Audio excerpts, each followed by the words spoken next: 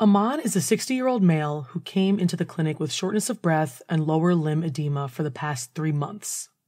He has a history of hypertension, hyperlipidemia, and chronic alcohol use. On auscultation, an additional S3 sound is heard. An echocardiogram is performed, which shows dilated ventricular chambers and a reduced ejection fraction. Alexandra is a 23-year-old professional volleyball player who came into the clinic after multiple episodes of passing out during her games. At first, she presumed it was due to dehydration, but she's now concerned. She has a family history of sudden cardiac death in multiple relatives. An echocardiogram shows asymmetric hypertrophy of the intraventricular septum and a normal ejection fraction. Both Aman and Alexandra have cardiomyopathies. From outside to inside, the heart is made of the epicardium, myocardium, and endocardium. Diseases that affect the myocardium are called cardiomyopathies. The 3 main subtypes are dilated, hypertrophic, and restrictive cardiomyopathy. Let's start with dilated cardiomyopathy, which is the most common one, accounting for almost 90% of all cases. Now, in dilated cardiomyopathy, the ventricular walls become thin and weak. As a consequence, the ventricular chambers dilate. Because the ventricular wall is thinner, muscle contraction is weaker and the heart can't pump blood efficiently throughout the body. So we have a systolic dysfunction with normal diastole. Okay, when it comes to the etiology of dilated cardiomyopathy, the large majority of cases are idiopathic, meaning the cause can't be identified. However, there are many secondary causes that must be excluded first. Examples include toxins like chronic alcohol or cocaine abuse, nutritional deficiencies like thiamine deficiency, also called beriberi, or selenium deficiency. Enjoying our Osmosis videos? Unlock your full potential with an Osmosis subscription. Get unlimited access to every Osmosis feature and resource with a free 7-day trial. Another cause is myocarditis, which is inflammation of the heart muscle, usually caused by viruses like Coxsackie-B, but can also be related to autoimmune diseases like lupus. Hemochromatosis is a disorder of iron overload in which excessive iron can be deposited in many organ sites, including the cardiac muscle. Too much intracellular iron can act as a toxic free radical, resulting in cellular damage. Other causes include Chagas disease, a parasitic infection caused by Trypanosoma cruzi, which is transmitted by the kissing bug. A clue on the exam would be someone who recently traveled to South America and also has other clinical features like periorbital swelling, megaesophagus, and megacolon. Also, during pregnancy, the body demands more cardiac output. Sometimes, the heart fails to meet this high demand, and we get something called peripartum cardiomyopathy, which commonly occurs in the last trimester of pregnancy and up to 6 months after delivery. Dilated cardiomyopathy can also result as a side effect of some medications like doxorubicin, a chemotherapeutic agent, or trastuzumab, a monoclonal antibody. Even severe emotional stress can cause a form of dilated cardiomyopathy called Takotsubo cardiomyopathy. This is thought to be related to the disease of catecholamines, which in large amounts can be toxic to the myocardium. Examiners try to get creative when it comes to these causes. For example, a case of breast cancer treated with chemotherapy, after which the individual develops heart failure. This should raise your concern for doxorubicin toxicity. Another example would be an individual with anorexia nervosa who develops heart failure, raising your concern for a nutritional cause like beriberi or selenium deficiency. The next subtype of cardiomyopathy is hypertrophic cardiomyopathy. Unlike dilated cardiomyopathy, the heart muscle thickens in a concentric fashion, which means the cells make more myofibrils, which are stacked on top of one another. Histologically, there's myocyte hypertrophy, but the key is myocardial disarray, which is very high yield. This means that they're disorganized and have bizarre-shaped nuclei. Now, it might seem that the heart getting thicker is a good thing, but the problem with a very thick ventricular wall is that it impairs the ability of the ventricle to relax during diastole, which reduces ventricular filling. In other words, we have diastolic dysfunction, but systole is not impaired. Another feature is that the intraventricular septum gets thicker, particularly on the side of the left ventricle.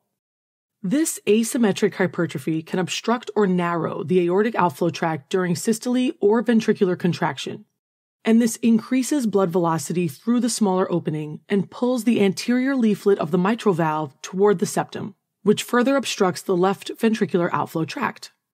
In such a case, we call it hypertrophic obstructive cardiomyopathy, or HOCM. At the same time, that mitral valve doesn't shut all the way. Blood can leak back into the left atrium, called mitral valve regurgitation.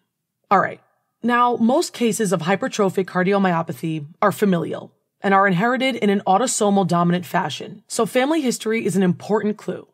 Mutations commonly affect genes coding for components of the cardiac muscle, such as beta-myosin heavy chain and myosin-binding protein C. Now, a commonly tested cause of hypertrophic cardiomyopathy is Friedreich ataxia.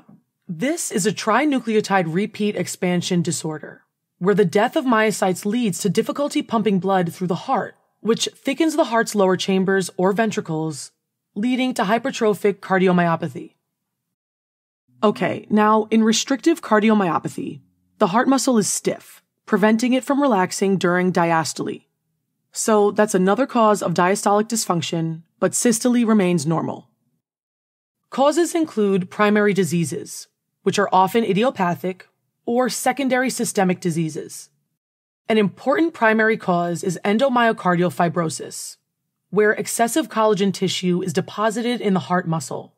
Sometimes this disease is associated with an elevated eosinophil count and deposition of eosinophils in the endocardium and myocardium, in which case it would be called Leffler's eosinophilic endocarditis.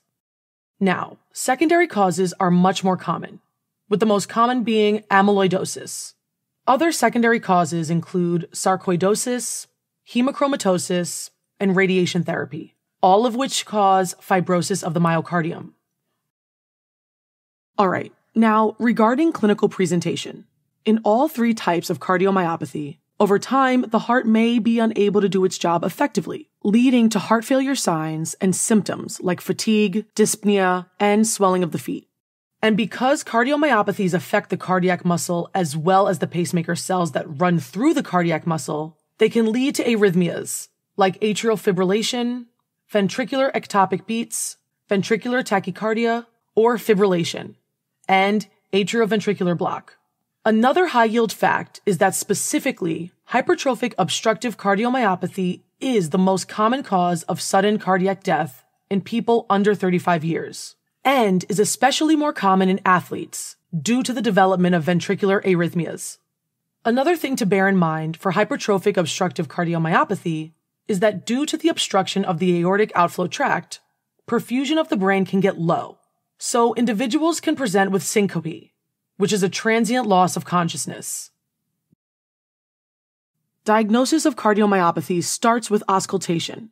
So dilated and restrictive cardiomyopathies cause an S3 heart sound, which is the result of blood rushing and slamming into the dilated ventricular wall during diastole. On the other hand, hypertrophic cardiomyopathy produces S4 sound in the apex of the heart. This sound indicates that the atrium is contracting against a thickened left ventricle.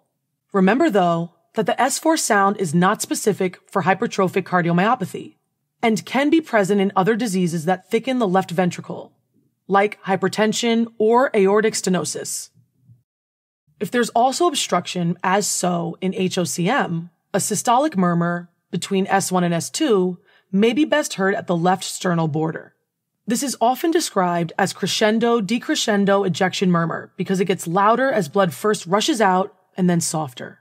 What you absolutely have to know for your tests is that the intensity of this murmur can change with various maneuvers, depending on how much the outflow tract is obstructed. If the person squats down or does a hand grip maneuver, systemic vascular resistance increases, which makes it harder to eject blood out and increasing afterload. This means that the ventricle has more blood stretching it out, and so it becomes less obstructed, and the murmur becomes less intense. If the person stands upright or does a Valsalva maneuver, venous return decreases, which decreases preload, meaning less blood stretching out the ventricle before ejection. So there's more obstruction and the murmur's intensity increases. Okay, a final point here is that since HOCM is sometimes associated with mitral valve regurgitation, a hollow systolic murmur may be also present, meaning it lasts throughout systole. Then comes the ECG, which is usually abnormal in a variety of different ways because there's significant remodeling of the cardiac muscle in all of the cardiomyopathies. For your exams, just remember that restrictive cardiomyopathy, especially when it's due to amyloidosis, leads to low voltage QRS complexes due to diffuse infiltration of the heart muscle. But diagnosis of cardiomyopathies relies primarily upon echocardiographic evaluation, which makes it possible to measure the thickness of the wall and dimensions of the cavities and the pericardial space, as well as the left ventricular function expressed by the ejection fraction. In dilated cardiomyopathy, the echocardiogram generally shows left ventricle dilation, with a normal or decreased wall thickness, and a low ejection fraction, since there's systolic dysfunction.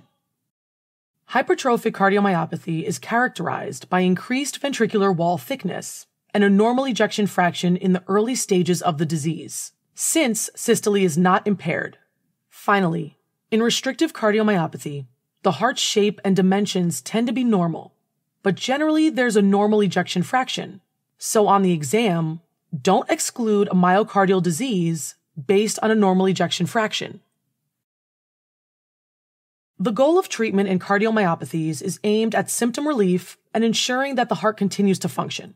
Another key is to prevent myocardial infarctions and congestive heart failure.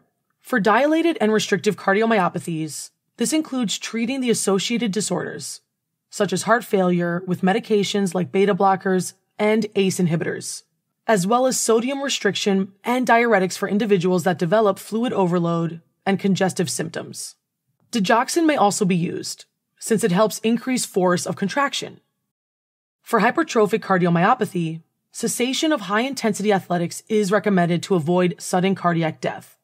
Treating the associated arrhythmias may be done with medications like beta blockers or non-dihydropyridine calcium channel blockers, like verapamil. For your exams, it's also important to remember the medications that are contraindicated in case of hypertrophic cardiomyopathy. The concept behind this is that the left ventricular outflow tract obstruction worsens when there's less blood stretching it out. Therefore, medications that decrease venous return or systemic vascular resistance, like dihydropyridine calcium channel blockers, nitroglycerin, and ACE inhibitors, should generally be avoided. Positive inotropic medications like digitalis are also contraindicated, since they tend to increase the force of contraction, which can actually increase the obstruction as blood is being forced out of the ventricle. Additionally, in all cardiomyopathies, those prone to fatal arrhythmias need implanted pacemakers or defibrillators. Finally, some individuals need a left ventricular assist device, or an LVAD, which is a mechanical pump that assists the heart in distributing blood. And in extreme cases, someone might have a heart transplant.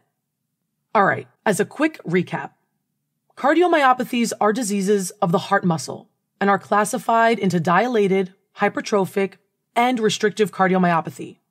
Dilated cardiomyopathy is characterized by thin ventricular walls and a reduced ejection fraction. It's mostly idiopathic, but secondary causes include alcohol use, beriberi, and medications like doxorubicin. Hypertrophic cardiomyopathy is characterized by asymmetric hypertrophy of the intraventricular septum and is the most common cause of sudden cardiac death in people under 35, especially athletes. Restrictive cardiomyopathy is the least common and is characterized by ventricular stiffness, which restricts diastole. Causes include primary diseases, like Leffler's endocarditis, or secondary diseases, like amyloidosis. Okay, back to our cases. Aman is presenting with features of dilated heart failure, like shortness of breath and lower limb edema. Considering he has a history of chronic alcohol use and his echocardiogram shows dilated ventricular chambers, the diagnosis of dilated cardiomyopathy is confirmed. Alexandra presented with multiple syncopal episodes. Her family history of sudden cardiac death is certainly concerning. Alexandra's echocardiogram shows asymmetric hypertrophy of the intraventricular septum, a key feature of hypertrophic obstructive cardiomyopathy, or HOCM. Helping current and future clinicians focus, learn, retain, and thrive. Learn more